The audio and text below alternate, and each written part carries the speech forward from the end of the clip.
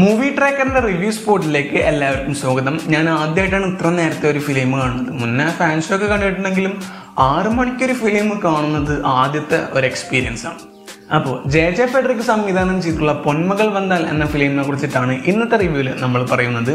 അപ്പോൾ ഈ ഒരു ഫിലിമിനെ കുറിച്ചുള്ള ഒരു ഫസ്റ്റ് ഇംപ്രഷൻ രീതിയിലുള്ള റിവ്യൂ പറയാം. അപ്പോൾ ഈ ഒരു ഫിലിമിന്റെ പ്ലോട്ടിനെ കുറിച്ചിട്ട് ആദ്യം പറയുകയാണെങ്കിൽ ഇതൊരു കോർട്ട് ഡ്രാമ രീതിയിൽ വരുന്നൊരു ഫിലിമാണ്. അതുപോലെ തന്നെ 15 വർഷത്തിന് ശേഷം ഒരു കേസ് റീഓപ്പൺ ചെയ്യുന്ന ഒരു കഥയെ ചുറ്റിപ്പറ്റിയിട്ടാണ് ഈ ഒരു ഫിലിം പോകുന്നത്. അപ്പോൾ ഈ ഒരു ഫിലിമിൻ്റെ പോസിറ്റീവ്സും നെഗറ്റീവ്സും പറയും. പോസിറ്റീവ്സ് പറയുകയാണെങ്കിൽ ഇതിൻ്റെ ആദ്യത്തെ ഒരു കാര്യം എന്ന് പറഞ്ഞാൽ ജ്യോതികയുടെ നല്ലൊരു സ്ട്രോങ് പെർഫോമൻസ് ഈ ഒരു ഫിലിമിൽ കാണാൻ പറ്റി. നല്ല ടച്ചിങ് ആയിട്ട് ചെയ്തൊരു പെർഫോമൻസ് ആയിരുന്നു. നൈസായിട്ട് പെർഫോം ചെയ്തിട്ടുണ്ട്. നല്ലൊരു അടിപൊളി ക്യാരക്ടറായിരുന്നു.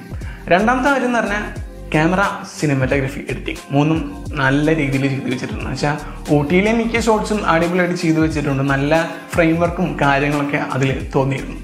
മൂന്നാമത്തെ കാര്യം എന്ന് പറഞ്ഞാൽ ഈ ഫിലിമിൻ്റെ ലെങ്ത് ആണ്. എന്ന് വെച്ചാൽ 2 മണിക്കൂർ 3 മിനിറ്റുള്ള ഈ ഒരു ഫിലിമിൻ്റെ ലെങ്ത് അത്രയും കുറഞ്ഞ ടൈമിങ് വെച്ചിട്ടാണ് ഈ ഒരു ഫിലിം ചെയ്തിട്ടുള്ളത്. പറയേണ്ട കാര്യങ്ങൾ ഒരു ലിമിറ്റഡ് ടൈമിൽ നല്ല രീതിയിൽ പറഞ്ഞു പോയിട്ടുണ്ട്. എവിടെയും ഒരു സ്ട്രെച്ചും ചെയ്ത വൈബോ അല്ലെങ്കിൽ നമുക്കൊരു തീരെ എൻഗേജിങ് ആയിട്ട് തോന്നുന്ന സംഭവങ്ങളൊന്നുമില്ല. നല്ല എൻഗേജിങ് ആയിട്ട് തന്നെ ഈ ഒരു ഫിലിം എടുത്തിട്ടുണ്ട്.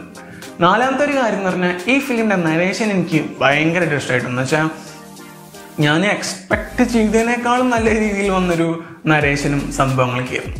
പിന്നീടുള്ളൊരു കാര്യം എന്ന് പറഞ്ഞാൽ ഈ ഫിലിം ഒരു കോർട്ട് ഡ്രാമ രീതിയിൽ പോകുന്നൊരു ഫിലിം ആണെങ്കിലും ഇതിലിടയ്ക്ക് കുറച്ച് സസ്പെൻസും ഒരു ത്രില്ലർ ടൈപ്പിലേക്കൊക്കെ പോകുമ്പോഴത്തേക്കും നല്ല ഇൻട്രസ്റ്റിംഗ് ആയിട്ട് തോന്നുന്നുണ്ട്. ഇനി നമുക്ക് ഈ ഒരു ഫിലിമിൻ്റെ നെഗറ്റീവിനെ കുറിച്ചിട്ട് പറയും.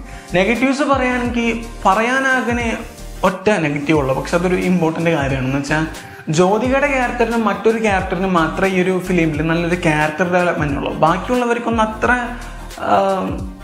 സംഭവമായിട്ട് എനിക്ക് തോന്നില്ല. ഭാഗ്യരാജിൻ്റെ പൃഥ്വിരാജ് ഈ ഒരു ഫിലിമിലെ ഇമ്പോർട്ടൻ്റ് ക്യാരക്ടറാണെന്ന് നമുക്ക് ആദ്യം തോന്നുമെങ്കിലും എനിക്ക് അത്ര വലിയ ഒരു ക്യാരക്ടറായിട്ട് തോന്നിയില്ല. ഇതുപോലെ മനസ്സിൽ നിൽക്കുന്ന ഒരു ക്യാരക്ടറായിട്ട് എനിക്ക് തോന്നിയില്ല. പിന്നെ പാർത്ഥിബൻ്റെ ക്യാരക്ടറിന് പോലും കാര്യമായിട്ട് ചെയ്യാനോ ഒന്നുള്ള പോലെ എനിക്ക് ഈ ഒരു ഫിലിമിൽ തോന്നില്ല. ബാക്കിയുള്ളവരുടെ ക്യാരക്ടറും ഇതേ ടൈപ്പ് തന്നെയാണ്. എന്നുവെച്ചാൽ അതിനടുത്ത് പറയാനുള്ള ഒരു ക്യാരക്ടർ ഡെവലപ്മെൻ്റ് ഒന്നും ആരുടെ ക്യാരക്ടറിൽ കാര്യമായിട്ട് കണ്ടില്ല. ജ്യോതികയുടെ ക്യാരക്ടറും മറ്റൊരു ക്യാരക്ടറും ഒഴിച്ച് നോക്കിയാൽ മറ്റുള്ളവരുടെ ക്യാരക്ടേഴ്സിലൊന്നും വലിയൊരു ഡെവലപ്മെൻറ്റും സംഭവങ്ങളൊന്നുമില്ല. അതാണ് ആകെ തോന്നിയൊരു നെഗറ്റീവ് എന്ന് പറയുന്നത്. അപ്പോൾ ഈ ഒരു ഫിലിം നിങ്ങൾ കാണുന്ന ശ്രമിക്കാം. നല്ലൊരു സിനിമയാണ്. നല്ല എൻഗേജിങ് ആയിട്ട് ചെയ്തു വെച്ചിട്ടുണ്ട്. കണ്ടിരിക്കാൻ നല്ല വർത്ത് വാച്ചിങ് ആയിട്ടുള്ളൊരു ഫിലിമാണ്. അപ്പോൾ അതാണ് ഈ ഒരു റിവ്യൂവിൽ പറയാനുള്ളത്. മറ്റൊരു വീഡിയോയുമായിട്ട് നമുക്ക് പിന്നെ വരാം. This is Ubais Merly signing off. Bye guys.